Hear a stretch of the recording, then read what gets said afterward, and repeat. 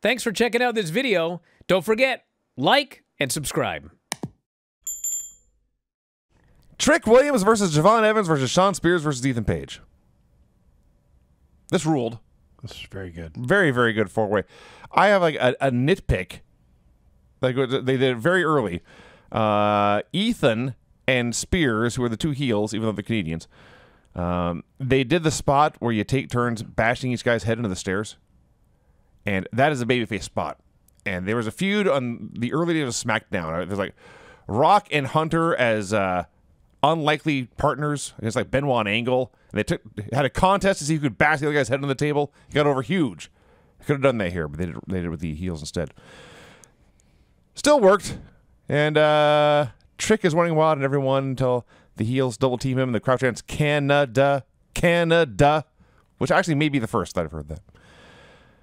So this goes on a long time, and there's a lot of stuff going on, but the key is Trick and Javon keep getting near falls, but keep getting broken up. Usually, it's Trick breaking up Javon's pin.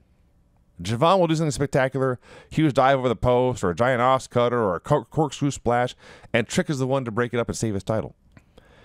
So they had prepped the announce desk, but not done anything with it, and so when Javon tries a springboard and Trick catches him, and then pushes him backwards off the ropes through the table.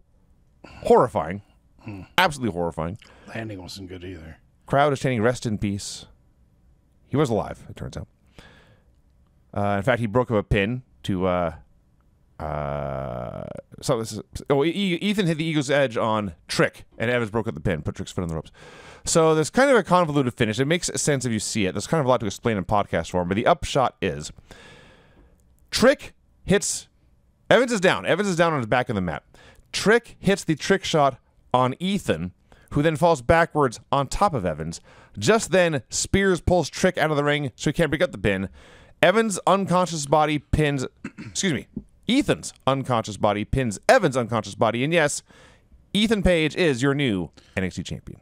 Vinny, can I correct you just for a second? Probably. I'm sure I screwed half of that up. So Trick actually hit the knee on Javon, and then he also hit it on Ethan. Okay. Yes. So Javon went down. So Javon was pinned with Trick's move, but it wasn't by Trick because Trick spent most of this match. Yeah. Trick spent most of this match breaking up Javon's pins.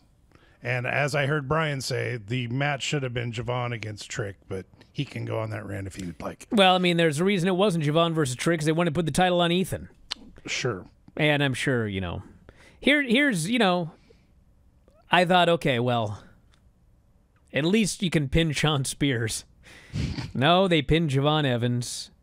I mean, they gave him everything in this match. He was a standout guy in the match. I mean, he was the most spectacular guy in the match. Mm-hmm. He was absolutely, absolutely great in this match. And, of course, they pinned him at the end. And I was going through, since I was on Cage Match, and I was going through the career of Javon Evans. And they mentioned that 2 months ago he turned 20. And every time I rant about Javon Evans, I always hear the same thing from the same people. And that is he's still young. He's got plenty of time. You know, there's a lot for him to learn, etc. So for those of you unaware, Javon Evans, despite the fact that he is just turned 20, he has been wrestling for 6 years. He has had 215 matches. Okay. 215 matches. That's a few. Okay, for those of you that don't, like, do this or anything, that's a lot of fucking matches. Yeah. That is not a green kid that needs seasoning, etc., etc. I mean, in some ways, he was the best guy in this match. I mean, he doesn't have as much experience as Ethan Page or Shawn Spears, but I mean, he was so great in this match. And, of course, they beat him. And what else is new? But anyway, he'll be fine in the end, but I would like it to be more than fine. I would like, you know, make a big star. You know what's so funny, too, is if they did a Dynamite on Wednesday and, like, Nick Wayne got an impromptu match against Will Ospreay and beat him and won the international title, And they made this big deal about how, 18-year-old Nick Wayne was, I bet you anything Javon would be champion 2 weeks later. They would react to it by doing that. But you know what? You could just do it first as opposed to reacting. You could do it right. Have a 20-year-old actually become the champion and, push him to the moon. I mean, he's been around the block. He's done plenty of jobs, and he's paid a lot of dues. I mean, it'd be all right, but same old deal. Match was awesome. It was a great main event. And going into it, I was on the fence. Like, is this going to be better than Money in the Bank? Well, by the time this match was over, the show was undoubtedly better than Money in the Bank. Very, very well-worked four-way. I was very surprised to see Ethan Page win the title, but we'll see what the follow-up is on Wednesday. And there was one final surprise at the very end. There was.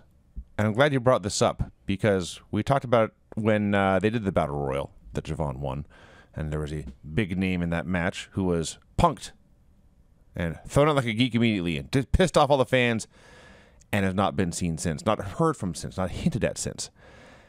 And I began to go on a rant about how this superstar has been wasted. They buried him for no reason.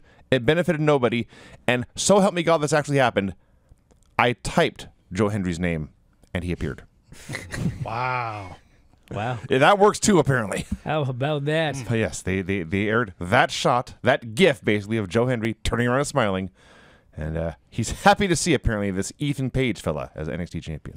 You'd think if they were going to do something with Joe Hendry, they wouldn't have eliminated him immediately in that fucking Battle Royal. But whatever. You know what? You know what I don't do? Book this show. I can tell you that much right now. So anyway, an excellent edition of Heatwave, all things considered. And if you're going to watch one show this weekend, if it's either Money in the Bank or NXT, watch this one, NXT Heatwave. Significantly better show. And watch both of them on delay so you can just skip everything. Also true. Don't go back and watch them live. Thank you.